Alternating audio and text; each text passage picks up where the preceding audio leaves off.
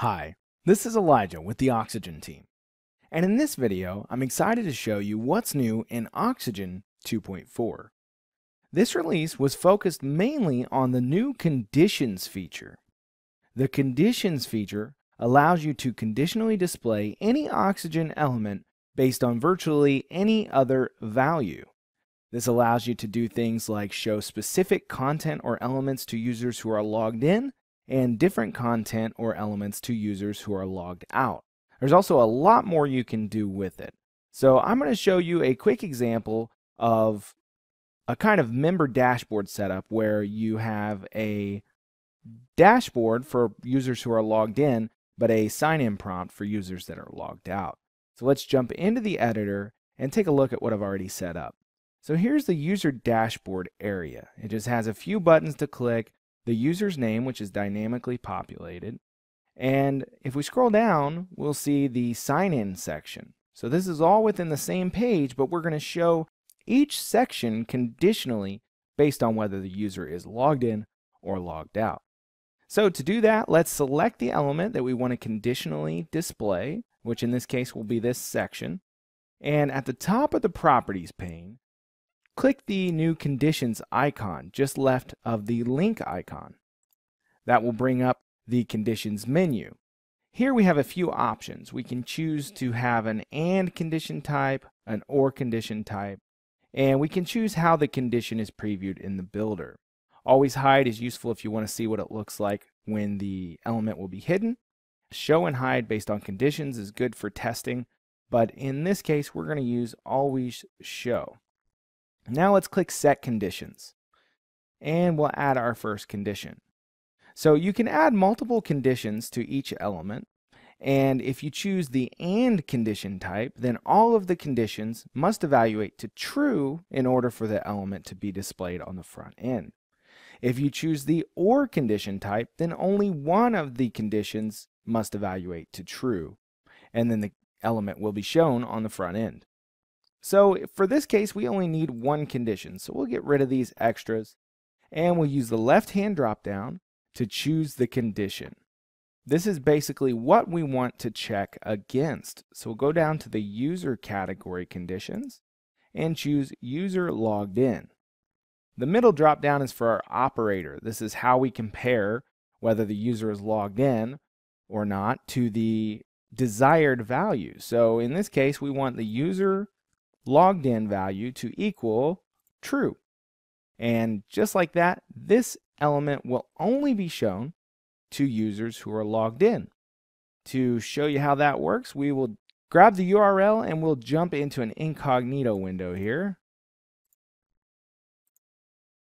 which will simulate the user being logged out. Paste that in here, and you can see we have the sign-in prompt. And that works pretty well, but we only want to show the sign-in prompt if the user is logged out. We don't want logged in users seeing this section. So let's jump back over here, and we'll scroll down to the sign-in section and select it, and we'll follow kind of the same steps. We'll hit the condition settings icon, click Set Conditions, we'll add a condition, choose user logged in equals false. So now these two sections will never be shown alongside each other because you can't be logged in and logged out at the same time. This gives us an exclusive content layout based on the context of the user's session. So let's save this, and then we'll jump into the front end here and refresh to see we're a logged in user and we have our dashboard but nothing else. Now let's jump into an incognito window and test that out, and of course this is going to work perfectly because it already did. We have a sign-in prompt and not our user dashboard. So that's basically how to work with conditions in Oxygen. We have a number of conditions registered for you to use. As you can see from this drop-down, these should cover most of your bases. But the best thing is, if those don't cover what you need, we have actually included a conditions API that allows you to register your very own conditions for whatever you want. That's why we say that the conditions feature lets you conditionally display elements based on virtually any value that's accessible in WordPress. So let's take a look at how the API works.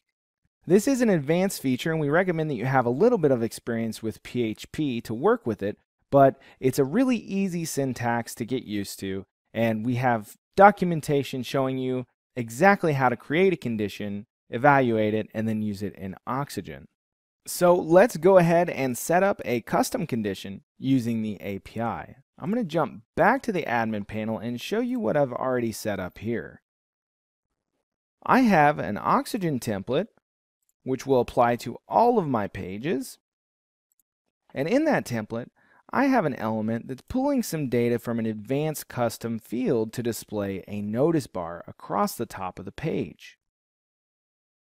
Here you can see it's right across there. It's a black bar with some dynamic data here. And this dynamic data will be pulled from a banner notice field that's present on every page. So the problem with that is, if we have a page that's using this template, such as our conditions page, which we were just working with, then that bar will always be shown regardless of whether there's any content in our notice banner field. So let's look at the front end. The field's empty, but the notice banner is still being shown, and we don't want that. So this is a perfect scenario to use a custom condition to check if an ACF field has any data, and then conditionally output some Oxygen element based on how that turns out. So let's jump over here, and we're going to go ahead and register that condition. This can be done either via a custom plugin if you're comfortable writing your own plugin, or you can use the Code Snippets plugin, which I've already installed, and it's available on the WordPress repo. Let's go ahead and jump into here, and I have a custom condition snippet that I've set up. Now, all Oxygen conditions follow a very simple formula. First, you want to check if the Oxygen_VSB_register_condition function exists. The reason we need to check for this is to make sure that we don't call a function that's not there, because that generally will cause problems on your site. So we'll do if function exists, Oxygen VSB register condition. And then if that works out and that function is around for us to use, we'll go ahead and call it Oxygen VSB register condition. And then this function accepts several parameters, the first of which is the name of the condition.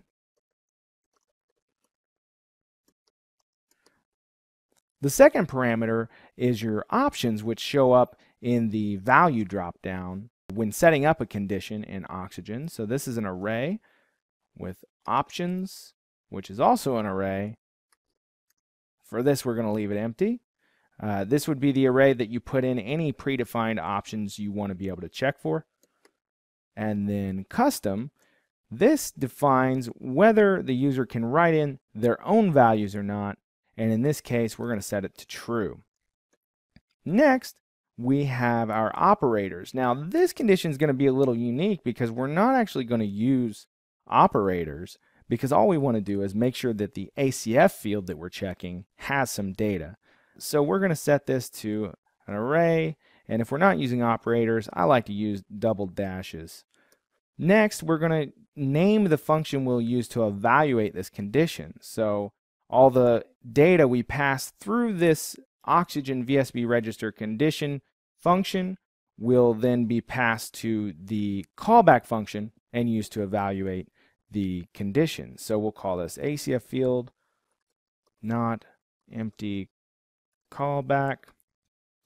And then we're going to categorize this, which is this final parameter, under ACF, which is not already a category, so it'll be created in the dropdown. Great, so we've registered our condition, but now we need to handle it and make it do what it's supposed to do when we use it. So now we'll create our function, the callback function that we just named, which is ACF field not empty callback, and we need to pass in value and operator. Those are the two pieces of data that normally are used for conditions to be evaluated. We're going to say if get field value, then return true. So if this function returns true, the element will be shown. If it returns false, it will not be shown. So we want it to return true when what we're looking for happens. So in this case, the field, which has been typed into the value field in Oxygen's conditions, has some data. If it doesn't have data, return false and the element will be hidden. So we have documentation that's far more extensive on how to set up conditions, but this is just a brief overview. And for this case, we're actually completely done registering a custom condition that checks whatever field we pass to it for data and hides an element if that field doesn't have data. So let's save this snippet.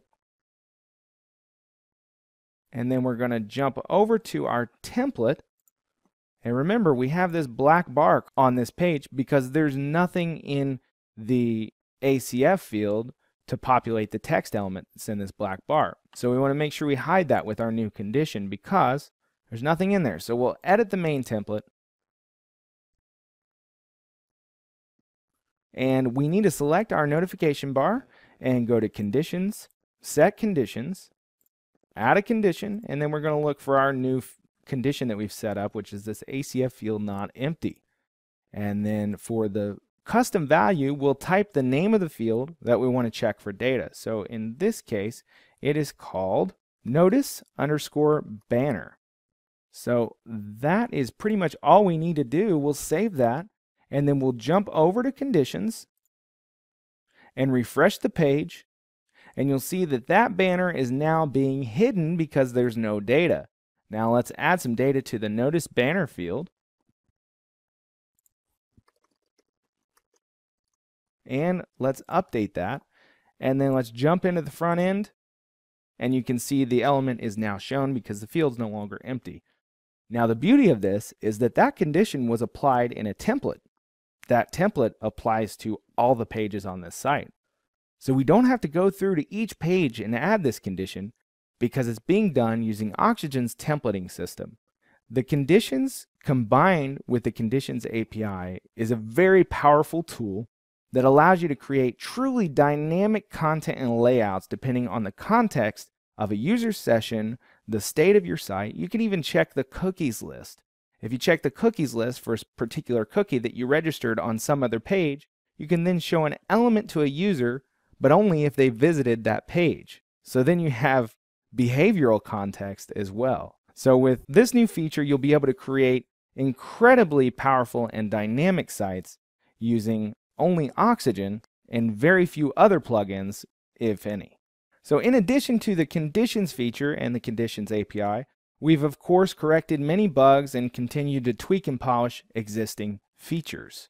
You can find a full changelog of the changes between 2.3 and 2.4 on our blog. Again, this is Elijah with the Oxygen team. That's what's new in Oxygen 2.4, and thank you for watching.